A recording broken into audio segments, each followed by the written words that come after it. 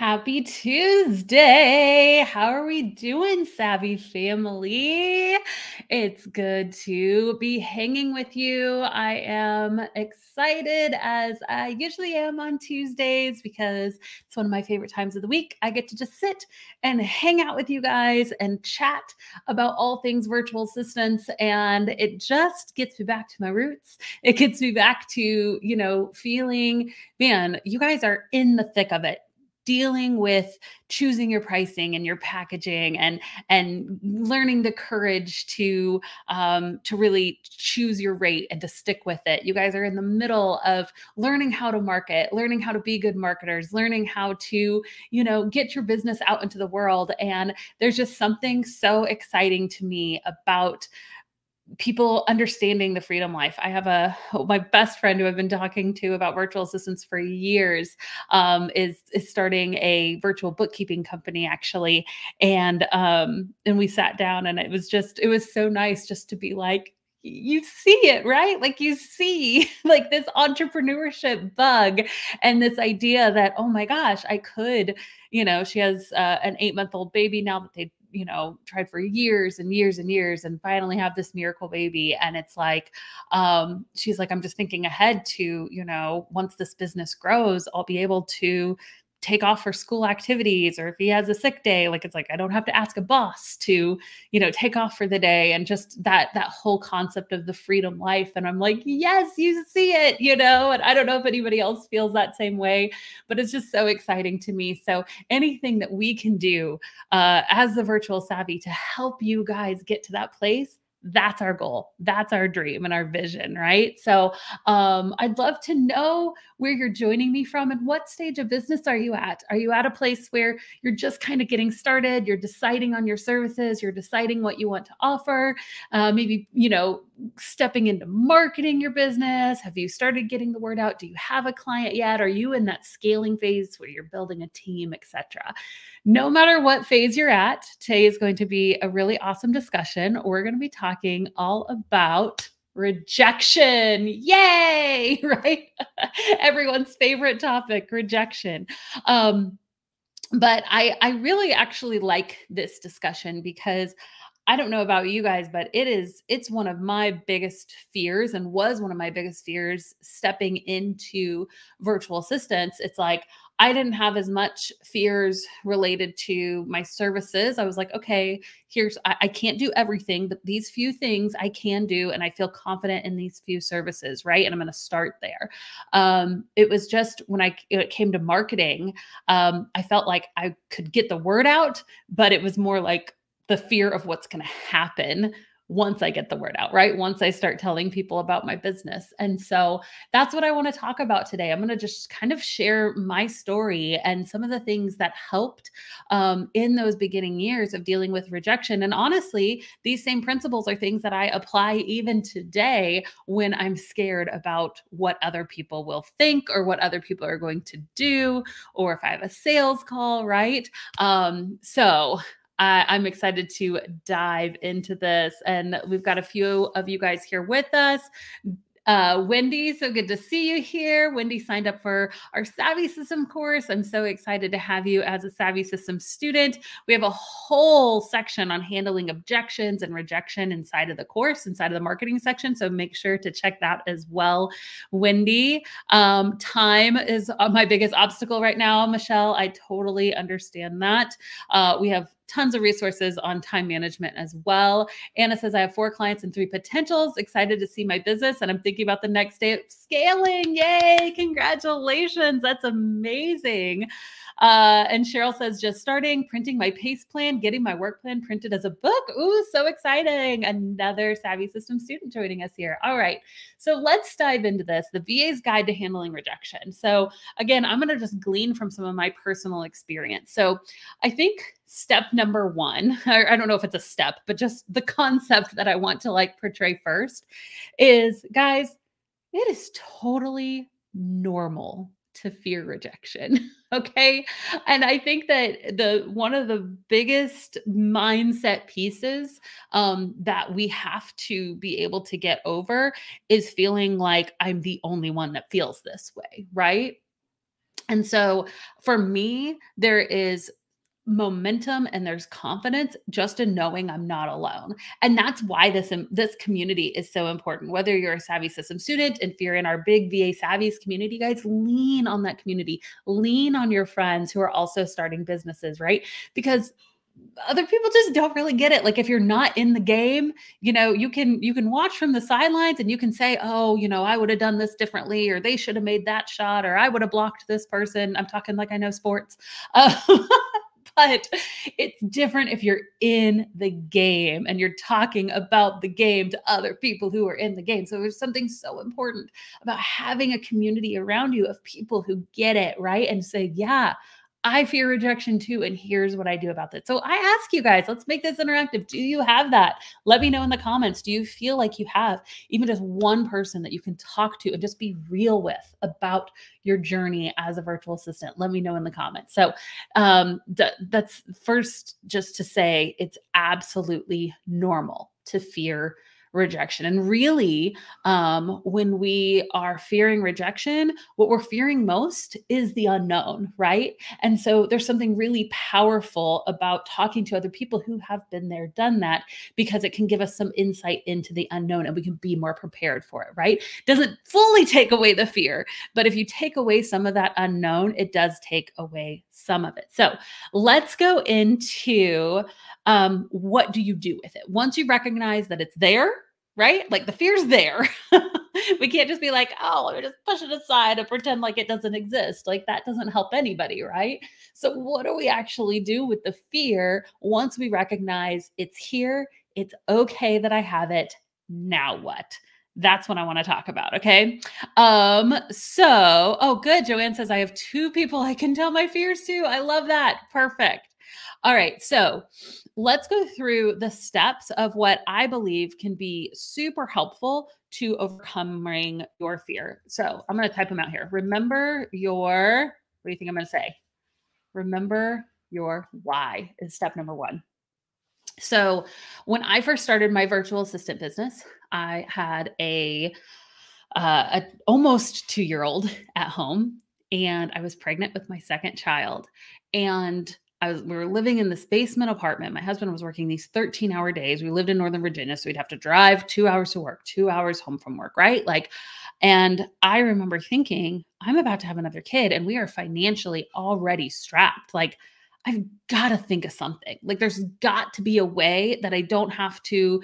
In Northern Virginia, putting your kids in daycare was just as expensive. Like, I would literally just be trading that time at work for daycare. I'm like, well, that doesn't really help our scenario, right? So what is a way that I can take care of my kids, which was what my plan was, to be a stay-at-home mom, which I did eventually get some help in that department. Nothing wrong with that. But like, what can I do to bring in some extra income for our family? And I had this driving why of, man, I want to be there for my kids, but I also want to provide for financially. And so I think that it's where it starts, right? It's not the only step, but the first step in dealing with rejection is knowing why you're doing this in the first place. Because if you can magnify it and focus on it and keep it in the forefront of your mind. I don't know if you guys have like a little Post-it note, right? Or some people will take will print it out pretty and put it in a picture frame and have it in their office. Or maybe it is something around your kids, right? And so you literally just have a picture of your kids in your office. You're like, that's my why, that's my why, that's my why. If you can magnify your why, sometimes it can help that fear seem not as big and not so scary. So do you know your why? Let me know in the comments if you already have your why. This is step number one to overcoming your fear of rejection. Next is hold on, I'm typing these out as we go. Anybody have a tip? Anybody have a guess of what number two is? Number one is remember your why. Number two is an acceptance piece, right?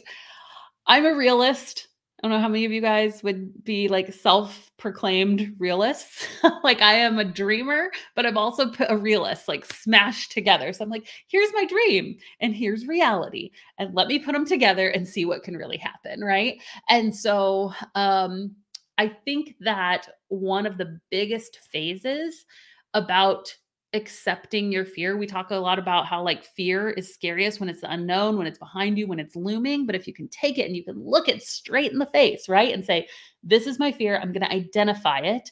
What is it? And a lot of times it's that worst case scenario, right? So, like, actually, if you're feeling scared, if you're feeling nervous, there's something really powerful about taking that nervousness. And for me, it's always journaling, right? Any journalers, any journaling fans?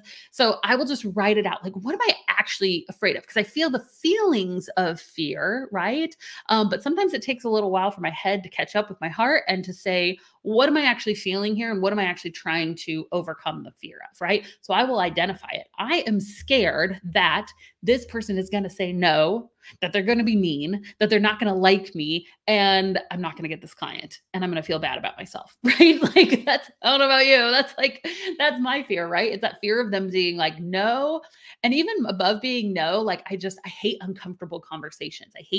I don't like, I'm a peacekeeper. So if somebody's like nasty towards me, like if I say something wrong and they're nasty towards me and it ends up, I'm like, oh, awkward, I hate that. I hate that uncomfortable feeling. Okay. So if that's you or whatever it is, maybe you have a different worst case scenario in your brain about, and I'm thinking specifically like going into a discovery call or announcing your business on Facebook or whatever you feel like your next step is in marketing that you may be rejected for, right? You remember your why and then you accept the worst case scenario. So for me, it's that, okay, if I go into this discovery call and they say no, and even if the worst case, they're just mean about it. They're just nasty. Like, I would never charge, or I would never pay those rates. I can't believe you think that this is worth it, blah, blah, blah, blah, blah.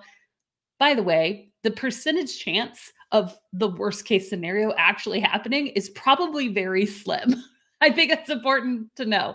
Like, in all my years of being a virtual assistant, at no point did somebody be like, I can't believe you're a terrible human being for charging those rates, Like, but that's what my worst case scenario in my brain is that I'm fearing, right? So I think for me, I have to get to that worst case scenario, identify it, and then be like, even if that happened, I'd still be okay, right? Like, I still have worth as a human. I'm still a good mom. I'm still a good business owner.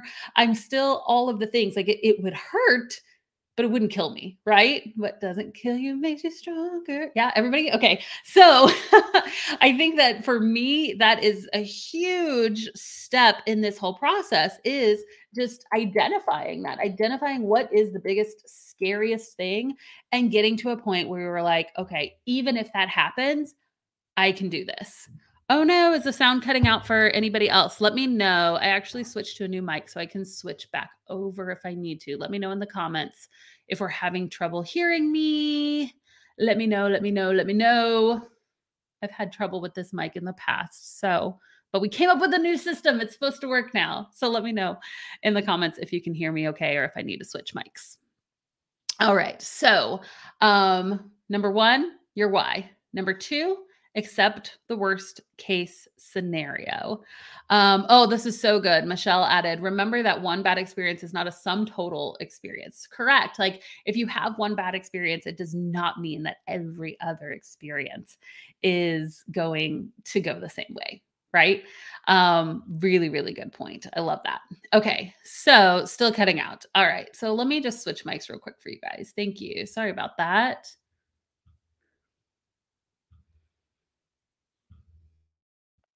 Hello, hello. Can you hear me? Okay, we'll use this one just in case. All right, thanks for letting me know, guys. All right, so what is the next step? You're going to remember your why. You're going to accept the worst case scenario. Third, here we go. You're going to improve your odds. Okay, so think about it this way. If the scariest part of rejection is really that unknown, it's fear of the unknown. I just don't know how this is going to go, so I fill in the story of how I think the worst case it could go, right? So we prepare ourselves for that worst case, but then we can actually improve our odds that worst case scenario won't happen, right? And there's so many different ways that we can do this. And this is what I really want to lean into today. Um, a big part of it is identifying your leads ahead of time. So I don't know how many of you guys have a website already, or if you have a portfolio that you send to your clients before you talk to them. Some people will disagree with me, and that's fine. I'm a huge fan of being very forward with your pricing. If you have the most ideal client, you love their business, they're passionate about what they do, but they can't afford your rates, it's just not going to be a great fit, right? Or again, if you research this client and you don't align with their values, there's something about their business that makes you go, oh, I just don't know if I'd be really comfortable personally working with that type of business owner. Guys, recognize those red flags ahead of time. Do your research before you get on a discovery call with a client, before you pitch a client, and really know, man, you'll never know 100%, right? But the more research that you can do ahead of time and getting prepared for that discovery call, being prepared before you do that pitch, and knowing, kind of pre-qualifying, if you have an intake form on your website, ask the questions that are going to cover some of their biggest objections, right? Ask them about their company culture. Ask them about their mission statement. Like, why do you do what you do? Like, let me get passionate about the thing that you're passionate about. Ask them about, what is the price range that you're looking for this service, right? Note that my services start at $2,000 or whatever, and have that in an intake form. Some of those biggest objections can be handled before a call even begins by a really great intake form, or by just having information in your portfolio or your website, right?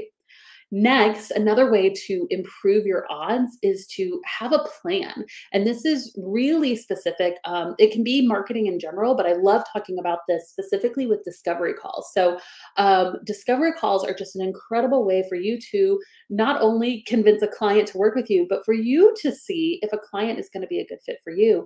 And one of the things that you can do is come into that call with a plan. So, in the past, we've done a training with my partner in crime, Rachel, our senior director of product. She and I came together and we did an awesome training. If you go to thevirtualsavvy.com/YouTube, you can look at all of our previous live streams, and you can search for discovery call, right? You can discovery call the virtual savvy, discovery call Abby Ashley on YouTube.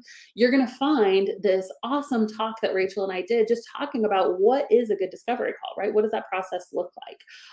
And so really coming in with a plan. What am I going to say? What am I going to talk about? What are the questions I'm going to kind of ask, right? Coming in with a plan is not only going to help you have more confidence and fear the rejection less, but it's actually going to make you better at improving your odds. It's actually going to increase the chance the person's going to say yes, that it's not going to turn to that worst case scenario, right? So coming in with a plan. How many of you guys already have like a discovery call process? You have maybe it's a sheet or a checklist or some way that you already go into discovery calls knowing this is what I'm going to say. If you're a Savvy System student, the answer is yes, you do. It is inside of your course. We have an entire lesson just devoted to discovery calls, and we have a printout, a way for you to be really prepared in that. So come up with a plan. Second, be confident in your packages. Guys, I will say this.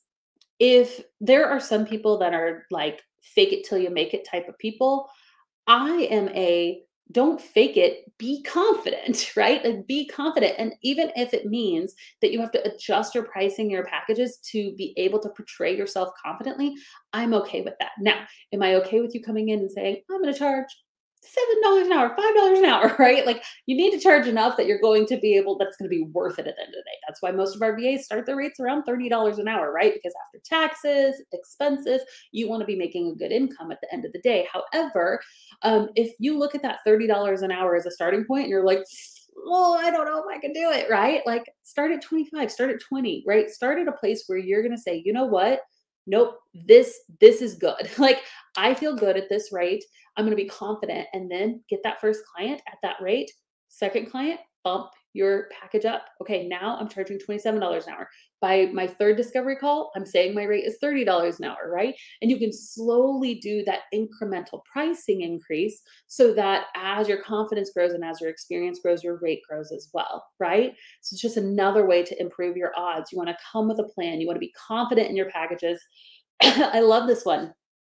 Make it a metric, right? How else do you improve your odds of your discovery calls going well? Is one, start to think, start to keep track of how many discovery calls you're having and how many of those turn into yeses. And then once you know that number, it doesn't come, oh, I failed. I bombed another discovery call, right? It becomes once you've done them enough, okay, I know that I can close 25% of my calls. So one out of every four is going to be a yes, right? Or I can close 50, I can close 75%. So it doesn't matter, right? But if you know, if you keep track long enough and you're increasing, right? You want to be improving over time too. But that no, you might have done a perfect job. It might just not be right time for them. And you can say, okay, that's one step closer to a yes, right? If you actually know your numbers, know your metrics. So a lot of times in business, we don't know what to track. We look at metrics and we're like, oh, that seems scary. Like I don't know what I should be tracking. At the end of the day, if you're tracking the money coming in and coming out, right? Tracking your expenses and tracking your marketing metrics, largely how many discovery calls, how many outreaches do I need to do to get a discovery call? How many job ops do I need to apply for to get a discovery call? Then how many discovery calls do I need to do to get a yes, right? Track those numbers because then a yes doesn't, or a no doesn't seem so like, oh, I failed. I'll never return from this. It's like, nope. All right, one of four. The next three, I'm going to land one of these three, right? And it becomes a little bit more of a game. So, and these honestly, a lot of these principles are general sales call, like sales principles in general. If you guys have ever Springfield, Missouri. I never actually worked at one, but a ton of my friends, we have like, especially in like the 90s and early 2000s, we just have tons of those like vacation call centers here. I don't know if it's a thing anywhere else, but like Springfield, back, especially when I was in high school, all my friends were getting jobs at these places where you would go and you would literally call people and try to sell them vacation packages. It literally sounds like the worst job on the planet. I never did it. I was a waitress at Shoney's. Thank you. So like, but okay, let's take a call from like the sales world, right? Let's take a cue from them. Literally, it would be you make 100 calls and one out of 100 is going to be a yes, right? And so it was all about just like, it was kind of a numbers game, at least what my friends told me, right? It's a numbers game to hit your numbers, hit your numbers, hit your numbers. And a lot of times, especially in the cold calling vacation sales world, which is icky, right? You're closing one out of 100. So it's just one step closer, one step closer. And if you can increase those odds, awesome. And then guys, if you're tracking those metrics, if you're tracking, okay, it takes this many job opportunities to get a discovery call, it takes this many discovery calls to get a client. What you can do after tracking that over a while is you say, what if I just increased one of these, right? Like what if I got better at sales calls, or what if I increase the number of job opportunities I'm applying for? Or what if I choose another marketing method to get more discovery calls, right? Once you start tracking that, then you can see how pivots and adjustments can be made. But if you're just taking it day to day, one discovery call at a time and just beating yourself up after every no, then you're not making progress, right? I heard somebody say the other day, I forget where it was. I think it was probably in one of my kids' like Disney movies. I'm pretty sure it was High School Musical 2. Correct me if I'm wrong. I'm going through High School Musical with my daughter right now, all three of them. So, but they essentially said like failure is not making a mistake. Failure is not falling down. Failure is if you don't get back up, right? So don't think of your discovery calls as, hey, if they say a no, then I'm a failure. I failed. No, a failure is if you fail on that discovery call, if it doesn't go well, if you get a no and then you quit, right? That is what we're not going to go to. So just a little, inspiration from Zac Efron. I don't know if it really was High School Musical too. I'm like, I heard it from somewhere, but I forget where it was. So good. Okay, you guys are getting better sound now. Good. I wanted to check this out. All right. So You're going to improve your odds of a yes by coming up with a plan, being confident in your packages, make it a metric, right? You're just one step closer to a yes. And then this is one of the biggest ways that I believe that you can improve your odds of a yes. Um, Become a student of sales strategy. Guys, there's so much. The Savvy system has a ton of information on sales, but guys, there's so much that you can learn even from the external world. And I love the idea of just diving right into the thing that I'm scared of. And so many of you guys are like, how many researchers, how many learners are in the room, right? I become more confident with research. So if I am really, really scared of rejection in my discovery calls, what if I just became amazing? It became so knowledgeable about sales strategy. And the amount of YouTube videos, the amount of information that is on the internet now, it might not even be related to our industry, right? But there's just information on how to close a sales call, um, how to increase conversions, how to handle objections on sales calls. There's just so much information out there, you guys. So consume it, right? Obviously put it into practice as well, but be a learner of sales, like be a student of sales strategy. And this is one of the things I would say, if you get one thing, like one takeaway from today's little chat about handling rejection, is to dive into sales strategy. Because it will increase your confidence. The more knowledge you know, the more equipped that you feel with your sales processes and with your sales strategy. You come in with a plan, you feel confident in your pricing, and then you know, okay, here are the videos that I've watched. Here's my information in the back of my head on how I'm going to handle these sales calls, how I'm going to handle these discovery calls, right? That knowledge is going to further equip you. Um, and then I think the last thing after we're talking about how to handle rejection, we're going to remember our why, we're going to accept the worst case scenario, we're going to improve your odds in all these different ways that we've talked about. The last part is, type it in. Sorry, I should start typing these in ahead of time. Is remember it's not forever. Okay. I've mentioned this before and I'll mention it again. If you talk to any virtual assistant that has been doing this for, 2, 3 years, and you say, where do you get your leads from? Where do all your clients come from? Hands down, almost every single other person I talk to in that category has been running their business for 2 or 3 years, has a steady stream, like running a successful business for 2 or 3 years. What's the number one answer they're going to get? You guys let me know in the comments. What do you think it is? It is referrals. Okay, so there is, and how much easier, you guys, it's so much easier to convert a referral than any other type of leads. In sales, right?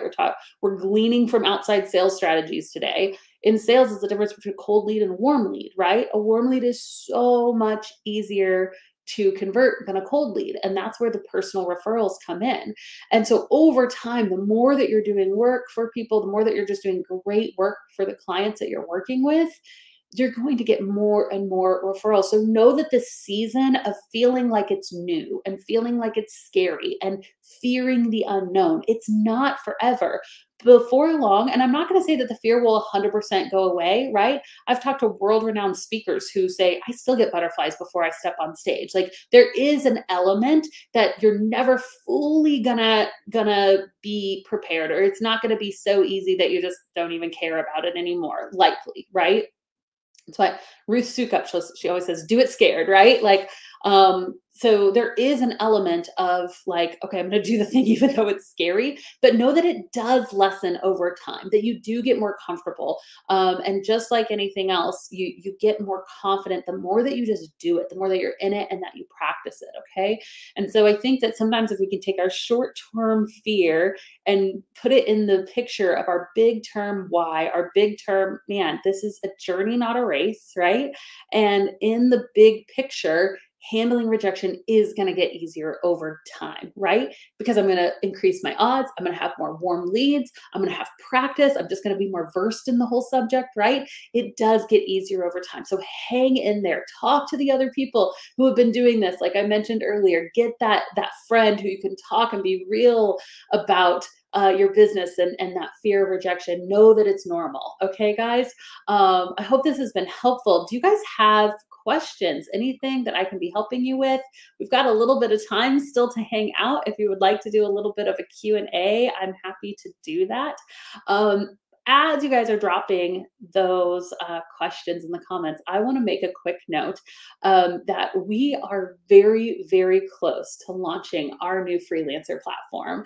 Oh my goodness, you guys. It is literally about a month away from us opening it up to the public. And you guys, as freelancers, are going to be able to come onto the site. You're going to be able to make a beautiful portfolio that displays your services, that really captures who you are as an individual. And I hope that it's another confidence booster in your tool bag for reaching out to clients. We're going to have job opportunities posted on the site. We're inviting, literally hundreds of thousands of people to come onto the platform as a place to find remote job opportunities, virtual assistance jobs, freelance jobs. It's all going to be included. So if you're not already on the wait list, make sure that you get on it. Okay. We're so excited, guys. It's finally happening. We've been developing this for almost 2 years, and talk about fear of rejection, right? Like I'm like so scared. I'm like, here's my baby. I hope you think it's pretty, and it's not going to be perfect, right? And that's the thing, is that action over perfection. But man, what we've built is something really unique. We've truly listened to you guys, and we're going to be listening to you to say, what is it that could be better? What could we improve upon? What do you want in a freelancing platform? And so I'm really, really excited for that. Let's see. You guys have some awesome comments here. Let's see what we've got.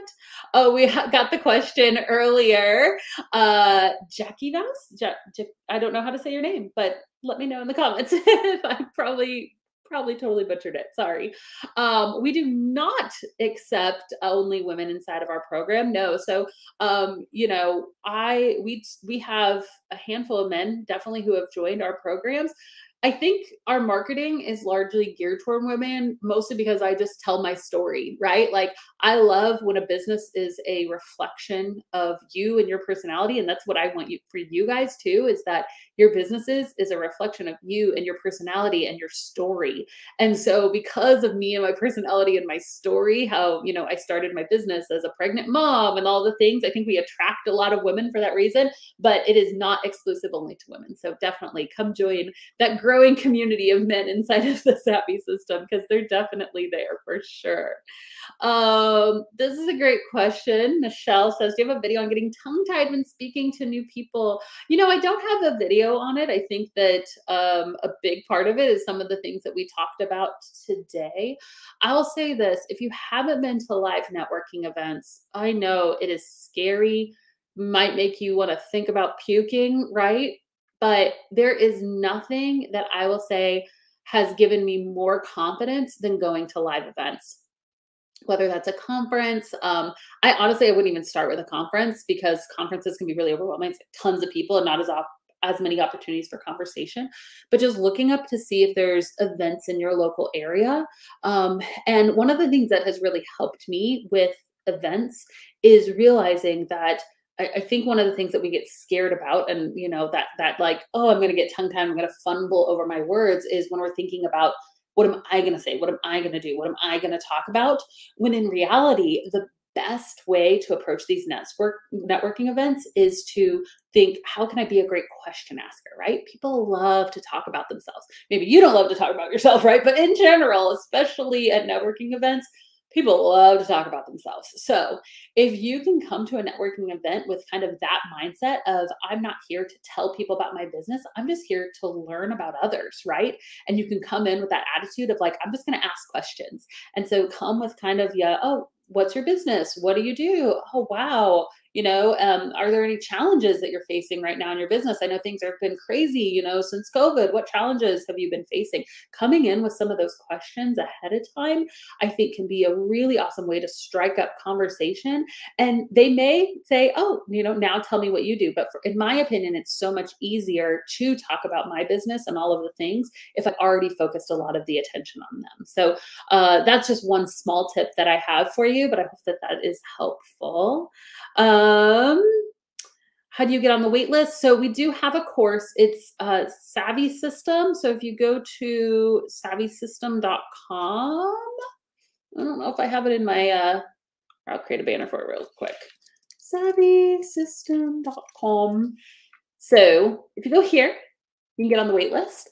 We just launched the course, and so our next live launch is not until January. However, there are sometimes opportunities and exceptions for people if you've just kind of found our community. So go ahead and join the wait list, and we can be in touch if that is something that we can get you into as well. Awesome. So excited.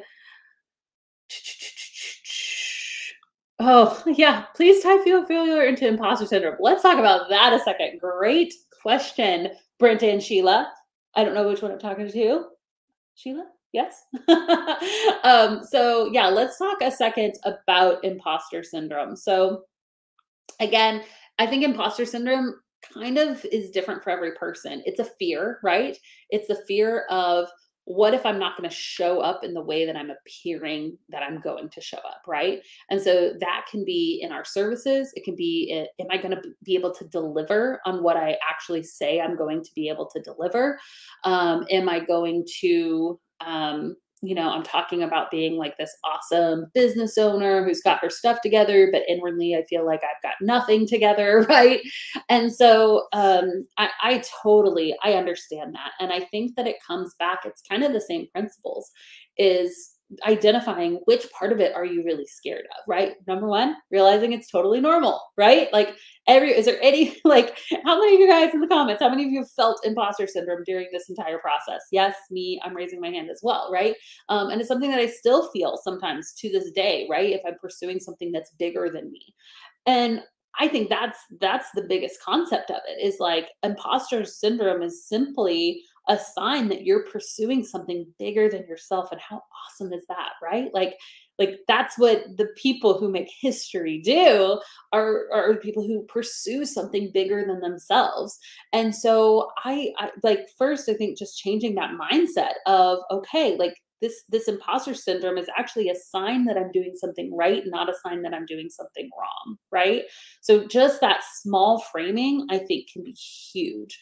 And then diving in, what is the actual fear? What am I actually scared of? Okay, well, I am scared, like worst case scenario, that a client is going to ask me to do something. I'm going to be like, yeah, I've totally got that. And then I'm royally going to mess it up. Okay.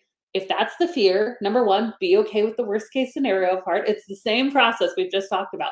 Be okay with the worst case scenario. Guys, even if you mess something up, it's going to be okay. I have sent out emails on behalf of my client that say hello first name, right? Like, you know what I'm talking about? When it doesn't fill in the person's name, it just says hello first name. And you're like, no, like I've sent out a hello first name email on my own and on behalf of my clients. It happens. Mistakes happen.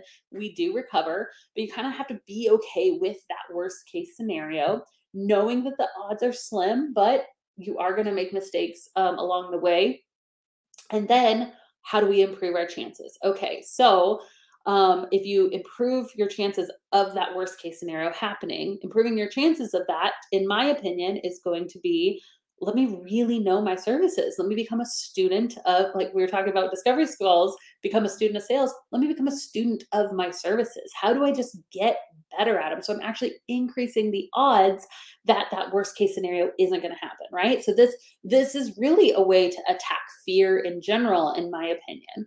And that, remember, it's not going to last forever. The things that you know now compared to what you knew 5 or 10 years ago, you're like, oh, this used to intimidate me, but I learned it. I became a student of it. I practiced it, and then I got better. So knowing that the fear around the services that you're going to offer, or that fear of imposter syndrome, isn't going to last forever for your current scenario, until you come and you have a new goal, right? And then you're like, I feel so good about my services. I feel so good about discovery calls. Like, I don't have imposter syndrome with any of those things anymore. And then we have, who was it earlier that mentioned that they were going to be like, I'm getting ready. I'm almost to the scaling phase. I'm going to start building a team. Uh-oh.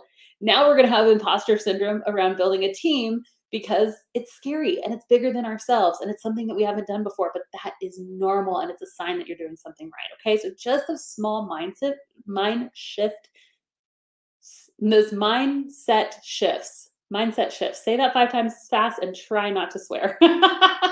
Those mindset shifts are going to be huge, in my opinion. So good. Yeah, okay, here's a really good question. We're just talking about all things. Current Savvy member, yay! Sorry, you can't see me. Hello. Okay, I don't know if this question is for the live. Sure it is. Why not? I'm currently full-time in the corporate world. I started your course 4 weeks ago. I have 2 clients. Yay, congratulations. I'm wanting to quit. What's holding me back is health insurance, the benefits my job provides. What would you give to those of us who don't have health insurance for VAs? Yep, so 100%. So I will say this, I will preface, I'm gonna give you the short answer. The long answer is we have an entire section that I would go ahead and jump down to. It's in the VA lifestyle module, all about transitioning to full time. Okay, and so that's going to talk about. It's going to talk about health insurance. It's going to talk about coming up with an emergency plan. It's going to talk about what do I do, especially if I'm the sole income provider or the sole insurance provider for my family. We cover all of that. I'm going to just narrow down and just for time's sake, just talk about the insurance portion because I know it's a question that a lot of people have. So there's lots of different options. The first option that I always tell people to go to is healthcare.gov. Healthcare.gov, it is, you know, when was that put in place? 2017, 2018, I don't remember. It is a great option for some. It's a terrible option for others. I will say when my family and I went out on our own and decided, hey, like let's look into healthcare.gov. We put in all of our information. It told us that insurance for our family would be $2,000 a month. And I'm like, that's not going to work. Whereas I've known other people that have gone in, typed in your information, and it says your insurance is going to be $60 a month, right? Like it really depends on a lot of different factors, your family, where you live, history, all these different things. So I always tell people use it as an option, right? So go take a look at that first. Another really great option is Liberty Health Share. So that's what my family and I actually ended up going on to. And there's a couple of different types of health sharing. So you can look up different health sharing options. I know that with Liberty Health Share, we had we had coverage up to like $1 million per person, which I was really impressed with. And I felt good and comfortable with until my family was able to get on our own insurance plan. And so essentially now our company has our own insurance plan. But that is really at a point when you have at least 10 full-time employees. Like I would not offer insurance through your company until you are like not dealing with contractors, you have employees, and you have the financial stability and the regular reoccurring income enough to set up your own insurance plan. We use Gusto for that. So that is really for people that are hitting like the high 6 figures, I would say, who are ready to take that leap. So yes, so for most of us, it's going to be Liberty Health Share, healthcare.gov. Also, just talking to your local health and human services department, check out local resources. Again, I talk about score.org, going to them and say, hey, in my local community, what are other people using for health insurance benefits? There's tons of entrepreneurs all around you, right? You think of all the restaurants, all the mom and pop homes. Where are all of these people getting insurance? And a lot of them, it depends. There could be local health services provided through a local organization or through different networks. And so a lot of it, it's kind of like start at that base scale, go to the health sharing, see if that's an option, and then checking out your local communities and networks to see what options are there as well. Through it all, our VAs, we have several VAs who have been able to quit, do their jobs full time, and each scenario looks a little bit different. So it is one of those things that you're going to have to dive in and see which resources that you have individually. But again, you're a Savvy System member, so you have a ton of those resources provided inside of the course as a starting point. Okay. So good. Let's do one more question. Okay. I'm on a situation, my full-time job may be ending. Okay, so what can I be doing right now? So I will say this, oh, this is awesome. Good to know. My daughter found great insurance through her car insurance agents, just someplace to check. Awesome. We'll add that to our list, talking to the other types of insurance that you have. It's kind of, You know, we're learning all the time of the different outlets. So someone said, where do I start right now? We do have a free training that I would recommend that you check out. It's the virtualsavvy.com/BBO. That training is going to talk about choosing your pricing and your packages and how to market right. I share with you some of my favorite places to find clients. So this training, we have had people literally leave this training and go out and get their first client just from it. So that would be a great first place to start. Like I mentioned, we have tons of videos on YouTube. We have a blog, thevirtualsavvy.com/blog, all the resources that you would need to get started so that you're ready and you have that momentum for a January launch, okay? There's so much. You don't have to wait to get started by any means. Great questions, you guys. All right. Thank you so much. This has been such a joy. I love hanging out with you every single Tuesday, you guys. I hope that you have an awesome rest of the week. Go out, face your fears, look at them straight in the face, come up with a plan, improve your odds by becoming a student of the thing you fear, right? Awesome, you guys. Thank you so much. Have a great rest of the day.